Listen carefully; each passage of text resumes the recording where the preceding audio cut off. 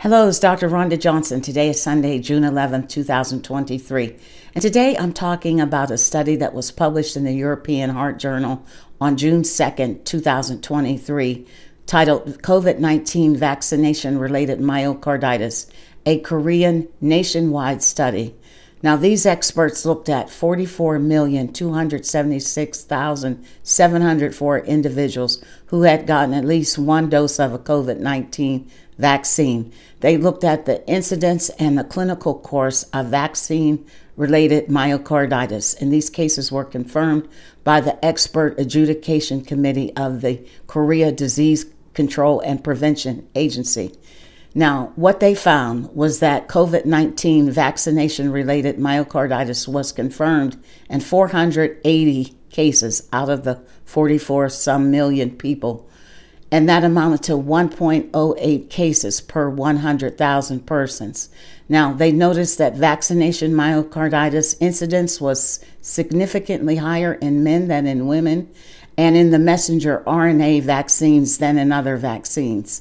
They noted that the vaccination-related myocarditis incidence was highest in males between the ages of 12 and 17 years and lowest in females over 70 years.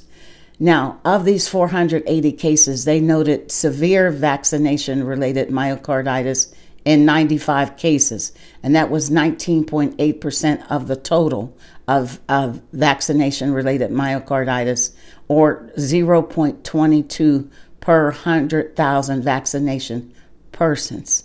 So 85 people ended up in the ICU from their vaccine-related myocarditis. 36 people had fulminant myocarditis. 21 people required ECMO, which is a major intervention for the heart and the lungs, and 21 deaths occurred. And there was one person who required a heart transplant. Now, out of these 21 deaths, 8 had sudden cardiac death, which was attributable to the vaccine-related myocarditis that was proved by autopsy.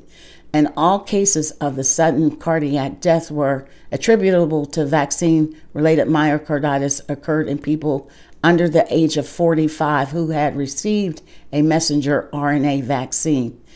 And furthermore, they noted all 8 cases of sudden cardiac death from myocarditis occurred in relatively young people within a week after their messenger RNA COVID vaccine. So the authors concluded that although COVID-19 vaccine-related myocarditis was rare and showed relatively favorable clinical courses, severe vaccination-related myocarditis was found in 19.8% of all vaccinated-related myocarditis cases. And they noted that sudden cardiac death should be closely monitored as a potentially fatal complication of COVID-19 vaccination. Now, I'll include the link to the study.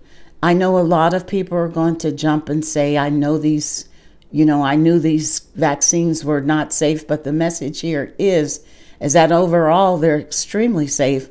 However, there is a risk, and we've already known about the risk.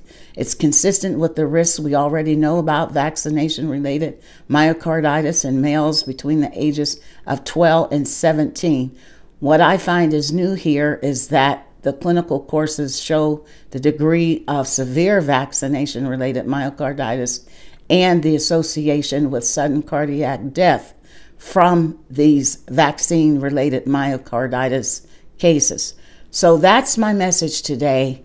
Take care, folks. Be well. As always, I do recommend discussing your vaccination plans with your doctor. Vaccines are medical therapies, in my opinion, and they should be discussed with a doctor.